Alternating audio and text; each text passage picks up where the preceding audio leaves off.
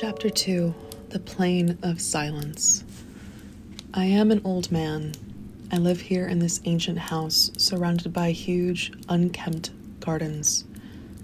The peasantry who inhabit the wilderness beyond say that I am mad. That is because I will have nothing to do with them. I live here alone with my old sister, who is also my housekeeper. We keep no servants. I hate them. I have one friend, a dog.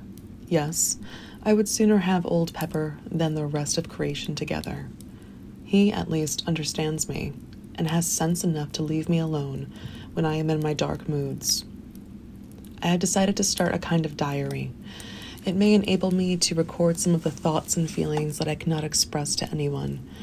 But beyond this, I am anxious to make some record of the strange things that I have heard and seen during my many years of loneliness in this weird old building. For a couple of centuries, this house has had a reputation, a bad one, and until I bought it for more than 80 years, no one had lived here. Consequently, I got the old place at a ridiculously low figure. I am not superstitious, but I have ceased to deny that things happen in this old house, things that I cannot explain, and therefore I must needs ease my mind by writing down an account of them to the best of my ability, though should this my diary ever be read when I am gone, the readers will but shake their heads and be the more convinced that I was mad. This house, how ancient it is, though its age strikes one less, perhaps, than the quaintness of its structure, which is curious and fantastic to the last degree. Little curved towers and pinnacles, with outlines suggestive of leaping flames, predominate, while the body of the building is in the form of a circle. I have heard that there is an old story told amongst the country people to the effect that the devil built this place. However, that is as may be. True or not, I neither care or know, save it may be to cheapen it ere I claimed it. I must have been here some 10 years before I saw sufficient to warrant any belief in the stories current in the neighborhood about this house. It is true that I had, on at least a dozen occasions, seen vaguely things that puzzled me and perhaps had more felt than I had seen. Then, as the years passed, bringing age upon me, I became often aware of something unseen, yet unmistakably present, in the empty rooms and corridors. Still, it was as I had said many years before I saw any real manifestations of the so-called supernatural. It was not Halloween. If I were telling a story for amusement's sake, I should probably place it on the night of nights, but this is a true record of my own experiences, and I would not put pen to paper to amuse anyone. No. It was after midnight on the morning of the 21st day of January. I was sitting reading, as is often my custom, in my study. Pepper lay, sleeping near my chair. Without warning, the flames of the 2 candles went low, and then shone with a ghastly green effulgence. I looked up quickly, and as I did so I saw the lights sink into a dull, ruddy tint, so that the room glowed with a strange, heavy, crimson twilight that gave the shadows behind the chairs and tables a double depth of blackness.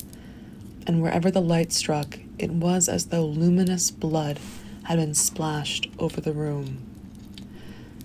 Down on the floor, I heard a faint, frightened whimper, and something pressed itself in between my 2 feet.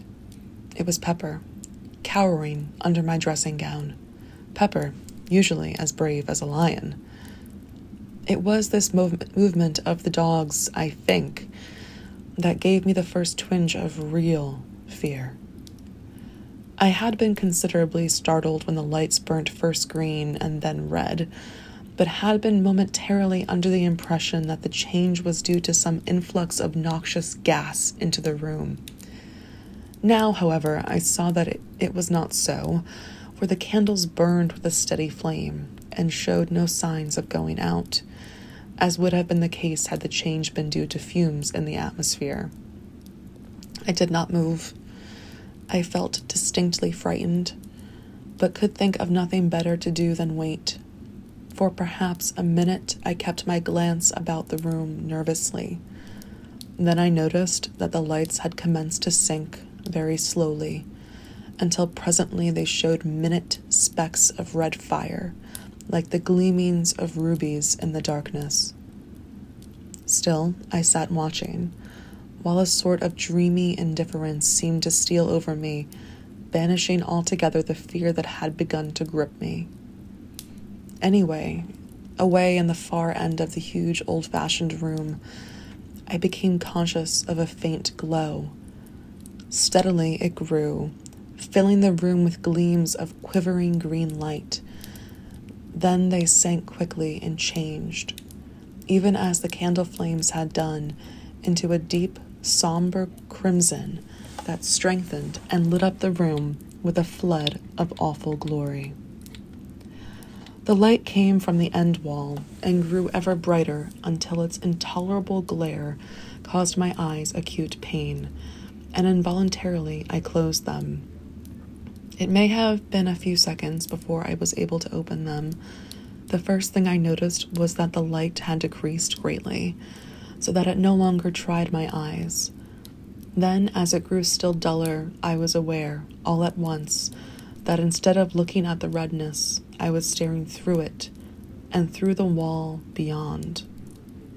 Gradually, as I became more accustomed to the idea, I realized that I was looking out onto a vast plain, lit with the same gloomy twilight that pervaded the room. The immensity of this plain scarcely can be conceived. In no part could I perceive its confines. It seemed to broaden and spread out so that the eye failed to perceive any limitations. Slowly, the details of the nearer portions began to grow clear. Then, in a moment almost, the light died away, and the vision, if vision it were, faded and was gone. Suddenly, I became conscious that I was no longer in the chair. Instead, I seemed to be hovering above it and looking down at a dim something huddled and silent. In a little while, a cold blast struck me, and I was outside in the night, floating, like a bubble, up through the darkness. As I moved, an icy coldness seemed to enfold me, so that I shivered. After a time, I looked to right and left and saw the intolerable blackness of the night, pierced by remote gleams of fire. Onward, outward, I drove. Once I glanced behind and saw the earth, a small crescent of blue light receding away to my left. Further off, the sun, a splash of white flame, burned vividly against the dark. An indefinite period passed. Then, for the last time, I saw the earth, an enduring global of radiant blue, swimming in an eternity of ether. And then a fragile flake of soul dust flickered silently across the void from the distant blue into the expanse of the unknown.